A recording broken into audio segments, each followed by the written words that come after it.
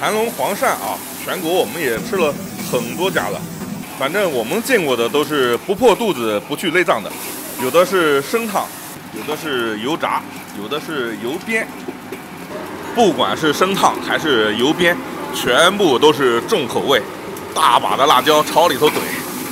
盘龙黄鳝出锅，哎，这个盘得好。兄弟们，今天我们路过四川遂宁啊，这地方叫老池镇，有一个乡镇菜馆，烧盘龙鳝。走，我们看一下，导航就是这家啊。哇，这个环境稳了啊！看一下，看一下，我就喜欢这种乡镇菜馆。看一下有啥吃的啊？这些都是吃的工作餐是吧？啊，爽得很，我的嘴嘛。爽得很啊！80里半哈，老板娘，客人说80里半有什么吃的啊？什么菜都有。什么菜都有。哎。盘龙鳝是不是你们家招牌菜？对头。我能看一下吗？啊。对。我们专门过来吃盘龙鳝的啊。好的。看一下啊，是野生鳝鱼啊。对。哦。这里啊，冰柜里啊。对，养起在那个的。哦。对的。这个多少钱一斤啊？100块钱一斤，90块钱一份。90一份啊？哎，对。我能捞一下吗？看一下吗？可以。哇，这种小黄鳝啊，最低几斤起售啊？最低啊？啊。1斤嘛。1斤啊？啊。给我们烧一个。啊。这个黄鳝不错啊。还有什么推荐？还有什么菜啊？啊。还有猪宝。猪宝是啥？猪宝就是那个小猪。啊，小猪鳝那个。哦。小猪鳝那个嘛，你不刚才说嘛。哦。猪的命根子是吧？哎，对。就是割下来那个。哦，对，猪头，猪也散下来。哦，好，给我们搞一个，一个盘龙鳝，一个猪的命根子啊。一个盘龙鳝嘛。哦。猪宝嘛。鳝鱼。猪宝，你好啊。你好。这是典型的苍蝇馆子厨房啊。这就是猪宝，这个。哦，猪宝。这是兽医送过来的吗？不，他们专门收起的时候拿去。有人吃过这个吗？猪宝，老黄鳝。这个黄鳝确实不错，好细啊。我们要1斤啊。来称一下，确实跟泥鳅一样啊。多少了？还差一点点。这个质量还有的讲啊！四川遂宁的盘龙黄鳝，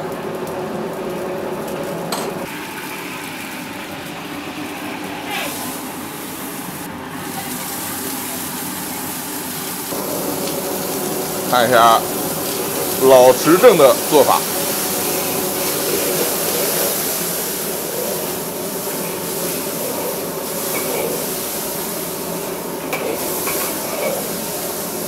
这个烟火气啊，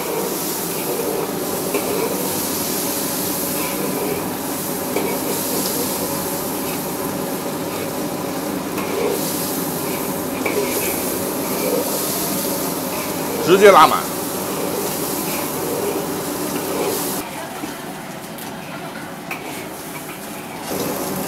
全中国有很多地方都有盘龙黄鳝这道菜啊，但是做法都不太一样。唯一统一的就是不去内脏。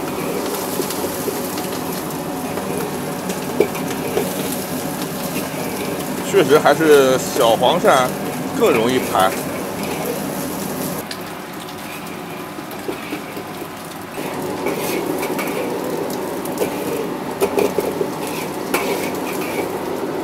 干辣椒。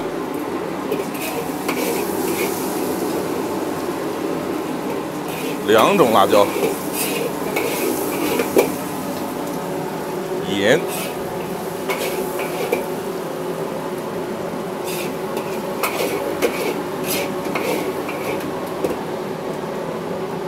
五香粉，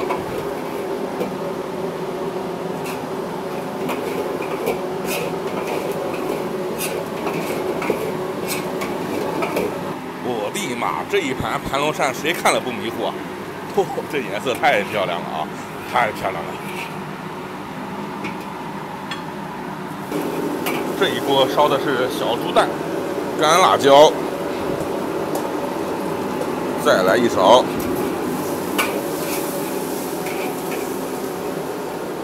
盐。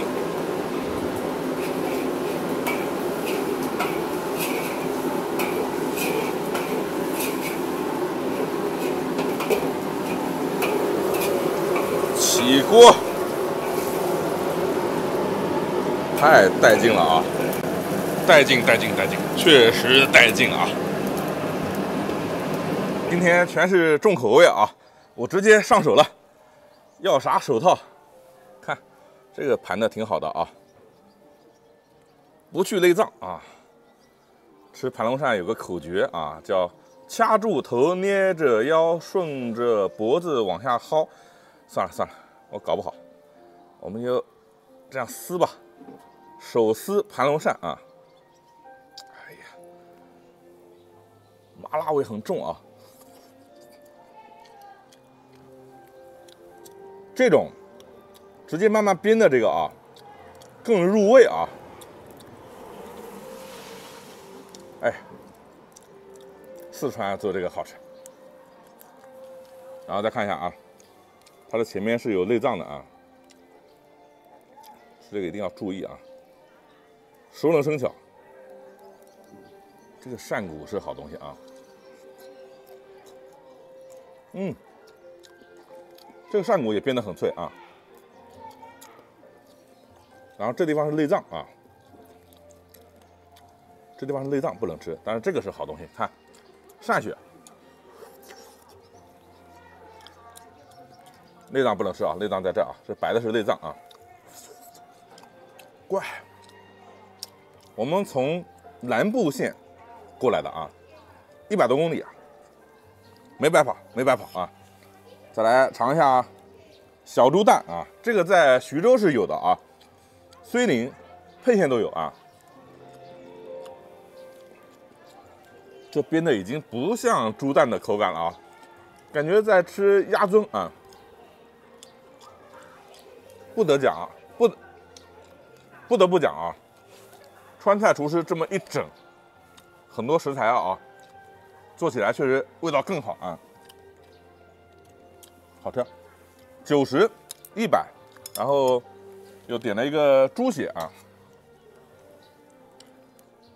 这种猪血，农家猪血啊，有气孔那种啊，猪血盖饭啊。80粒半啊！再来个盘龙鳝，这个我们重撕一个吧。盘起来像一条龙，所以它叫盘龙鳝啊。我们撕背啊，撕背上没有内脏啊。然后剩下来的今天就坐这慢慢撕了啊。怪，麻辣鲜香，安逸。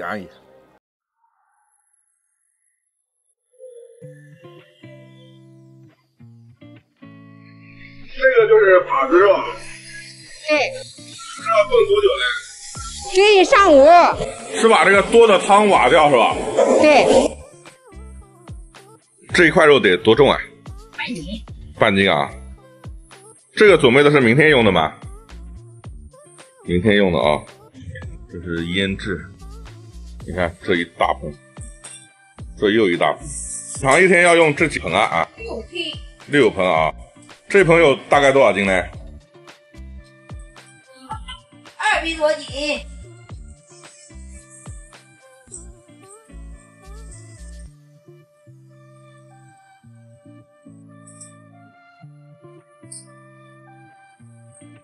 这个就是明天用的是吧？提前1天腌哈，入味啊。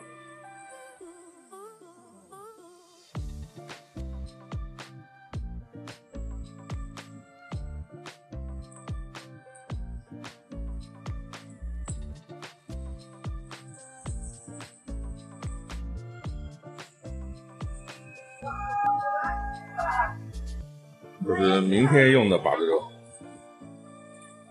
哦，要放冰箱里啊。这边切好的把子肉，然后进这种砂锅。我来数一下，总共多少个？1、2、3、4、5、6、7、8，总共16个。你看，这边还有一大锅，1块半斤重啊！哇，这个肉太有食欲了。是裹好面粉再炸是吧？这个卖多少钱一份嘞？20啊。哦，这边的阿姨在炸，炸的这是鲫鱼啊。哦。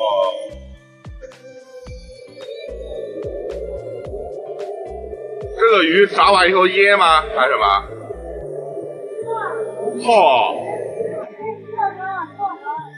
泡卤子啊。这个糟鱼炸完以后泡卤子。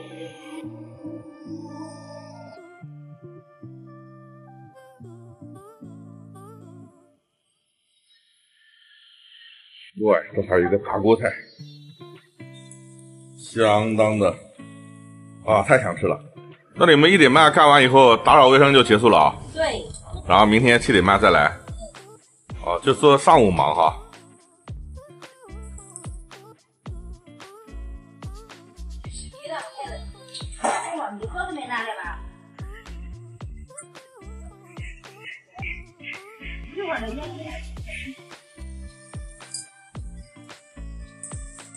这边马上起锅烧油，做这个地上这个鱼的卤子，应该是做一个卤子把它泡起来，固定是这样。这个菜我也没吃过。这边在做各种准备工作，这个把子肉也不停的在卤。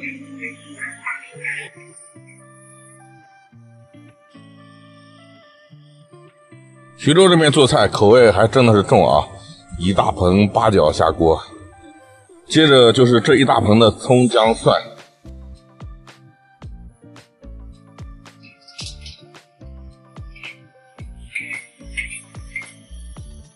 这个刮掉了，明天再用哈。这也算老汤啊。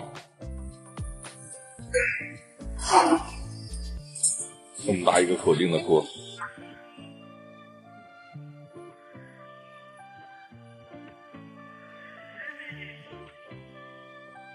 加各种配料，糖醋。刚才店里一个负责人讲啊，洲际把子肉仅此一家，别无分店，叫玉梅洲际把子肉。加了一锅卤料，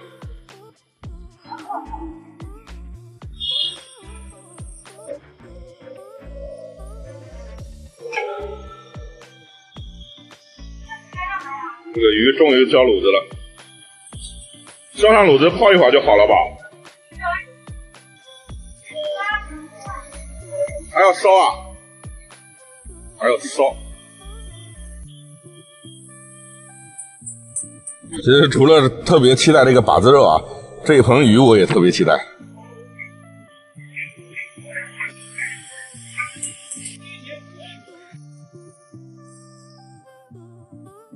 11点刚过，跟着排队。1点到1点20左右。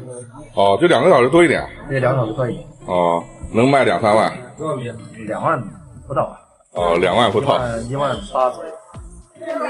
40平。多少钱？点了一个这个把子肉，你看，半斤重。上次在山东吃完以后，我就对这个把子肉恋恋不忘。徐州的把子肉也很出名，我们来尝一下。先吃这个肥的啊，肥的它炖的足够烂啊，太烂了，入口即化，而且它也没那么咸。瘦肉稍微有点柴，它可能它切的稍微厚一点。把子肉要从8点多钟炖到11点半，就是烂，就整个味道全部吸收了卤子。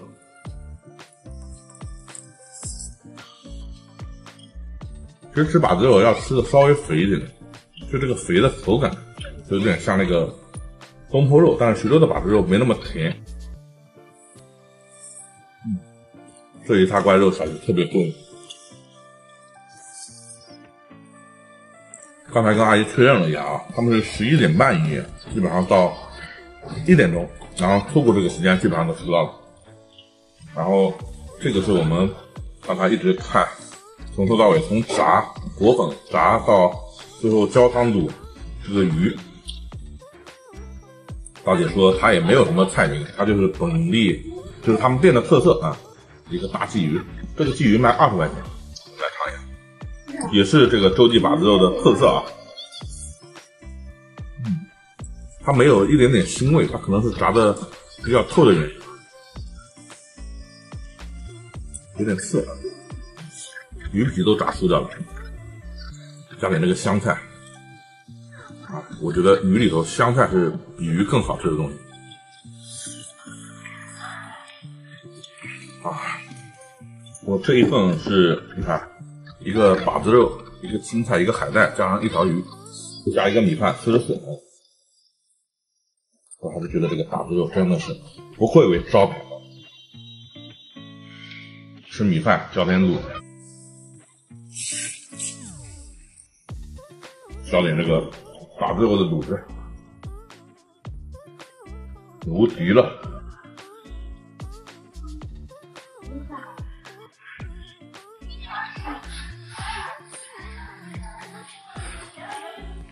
哇，这样干饭太爽了！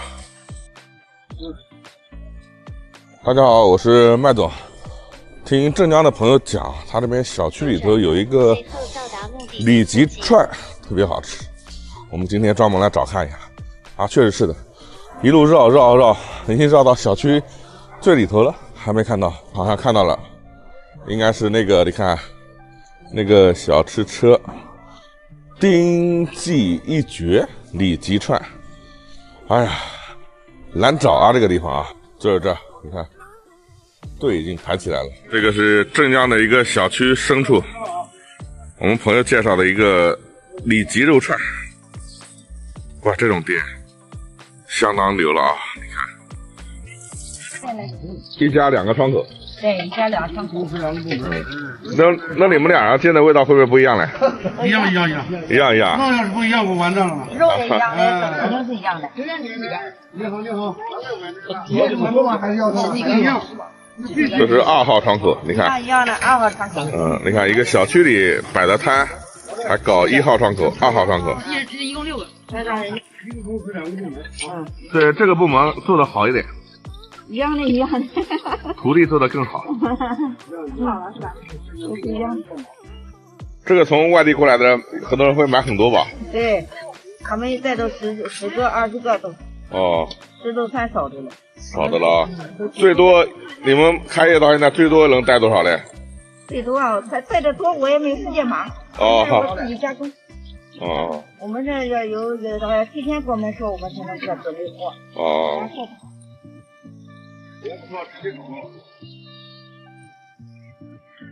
这是镇江最出名的里脊串，这是肉馅压成这样的哈。对，这就是肉。哦。这样呢容易熟。这别人的里脊串它是整肉是吧？哎，大爷都是抹酱，我也没写到，这样我来给你示范。我们这自己做。哦，自己做的啊。这个小区里的炸肉串还是很有市井气息的，你看，这些人买了就站旁边吃。这个小的会涨多少钱？这2块钱。2块啊，台湾烤肠3块。有3块，有5块，大的有小的。啊，好的。再弄2个火腿肠给我。是啊，这个有时候幸福来的很突然，你来不及分享。你们这边排队排最长能排多少米？到那个窗户大概10米左右吧。哦，从窗户排过来啊。大概有10米8米是差不多有吧。这有时候马上就要排了。它是天将黑的时候生意最好是吧？3到5点钟左右是最忙。高峰期。最远哪边客人过来打卡来？江浙沪这一块比较多，宁波的这个连买带是吧？连买带，上海的是最多，南京最多。南京最近啊，南京近，周边的反正苏锡常嘛，苏锡常、沪宁杭，基本上是这个格局。这一天给人家统计过卖过最多多少盘？哦，这个没统计过，反正是没有具体统计，因为自己做的嘛，就无限量供。肉都是自己鲜肉嘛？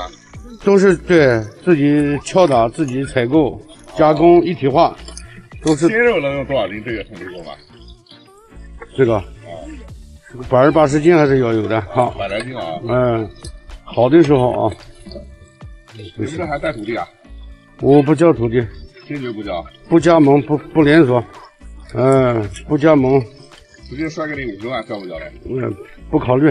不考虑。因为我做的是文化、美食、饮食文化。不是钱的事儿，好，你要是钱的事情，那就做不好了，要把它做出文化了出来，有外地的到镇江来玩，那个里脊肉吃一吃啊，就变成一个特色了，吃喝玩乐够，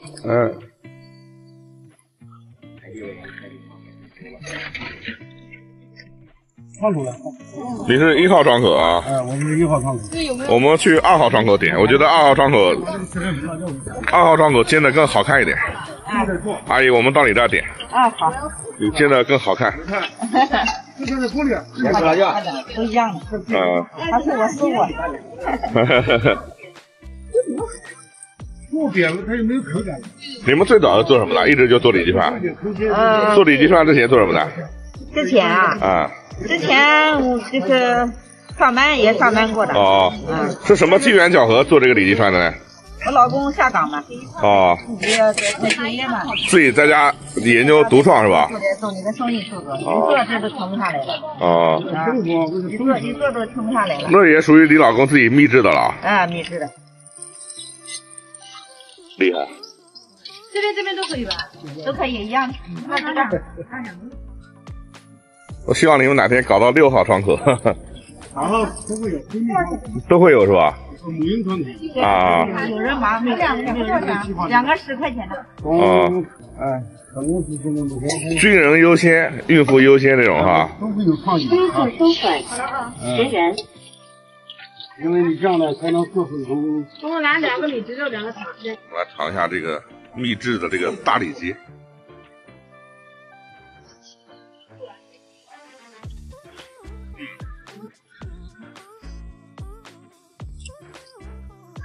它这个肉完全就跟那种，就路边摊随便卖那种里脊，它有颜色也不一样。你看，路边摊那种是偏粉色那种，它这个自己创的这种，自己搞的这个里脊肉。它首先是肉嫩，我觉得这个肉啊，它没有这么多调料，它也好吃。哇！所以啊，酒香不怕巷子深啊，你看这种店它必然有它的优点，但确实好吃。调料方面嘛，它孜然味稍微重一点点。这个来的值得。哇，你不知道我们在小巷子里绕了半天啊。这家小区里的里脊串值得推荐。还点了烤肠啊，这个台湾香肠，